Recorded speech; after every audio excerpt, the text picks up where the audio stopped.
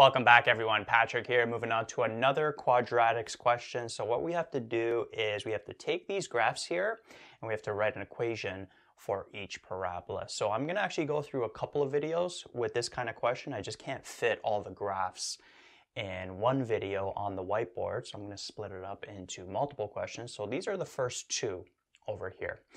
Now notice we're given points on these parabolas. We're given 2 points. Usually in previous sections, what we've done is we've taken 3 points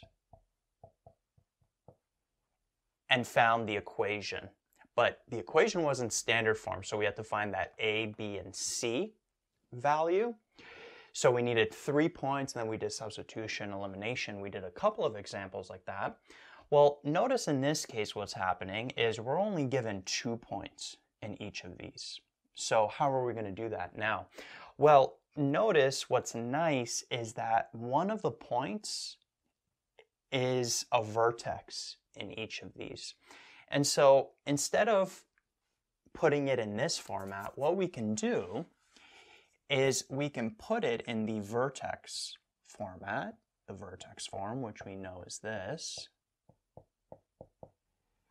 And because we have the vertex of each of these, then we automatically have the h and k value. Because remember, for a vertex form, where does the vertex lie? It lies at the h and k value. So if we find the constants in this format, the a, h, and k, we still have 3 constants to find. But because we're given the vertex, 1 point automatically gives us 2 of the constants. And then we just have to use the other point to find that remaining a value. So if you get something like this where you're given the vertex on a graph and you have to find the equation, highly recommend putting it in vertex form, right? And then you don't even have to do algebra for the h and k value, which is nice too. You just automatically get it. So notice that for part A, the h value is 3, the k value is 0.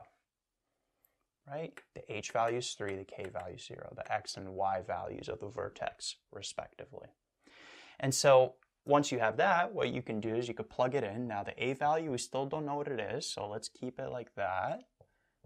Then we got x minus 3 squared, and then we have plus 0. So we don't even have to write that k value. And so now what we can do is we have to solve for that a value still, but we can do that with the other point. Now you have to use the other point. You can't, for example, use the vertex again to solve for the a value, because notice if you plug in the vertex, what's going to happen is if you plug in 3 over here, you'd end up with 0 times the a value. It's going to get rid of the a value, right? So then we won't be able to solve for it. So you do have to use the other point to solve for the a value. But it's fairly simple. All you do, you put a 4 for the y value, the a value we're solving for, and then you put the 5 for the x value. And so from here, work with the bracket first, then you work with the exponent. So you end up with 4 equaling 4a divided by 4. So in this case, a is just equal to 1. So it's a fairly simple quadratic. So here, a value is just 1. We could just erase that. There's like an imaginary 1 right there. And so this ends up just being this quadratic, right? That's the equation. That's how you do part A. And then if you have time, you could quickly check it. So 3 and 0, notice that that is the vertex of that.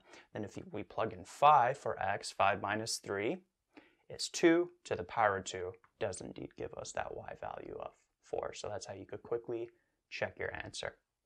All right, so that is it for part A. Now what about part B?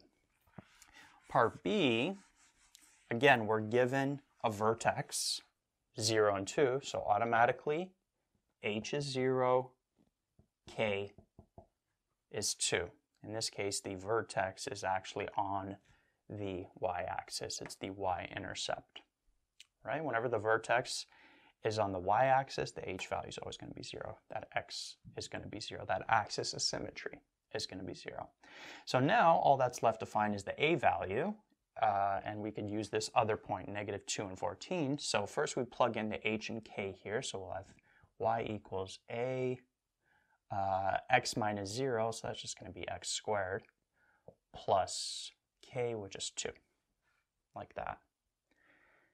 And so now we can plug in -2 and 14 for x and y respectively, solve for that a value. So we'd have 14 equals a -2 squared plus 2, like that. So from here, we'll have -2 to the power 2 gives us 4. And we got plus 2. Now from here, we got to isolate for this a, so let's bring the 2 over. 14 minus 2 gives us 12, and we got 4a divided by 4. A is equal to 3. So we just take that a value of 3, plug it in here, and so the equation ends up being y equals 3x squared plus 2. Right? So here, another way to write this is like that, right? So we could tell the vertex is 0 and 2, and then if you want to test this point, we could plug in -2 here for x. -2 to the power 2 gives us 4, times 3 gives us 12, plus 2 does indeed give us 14.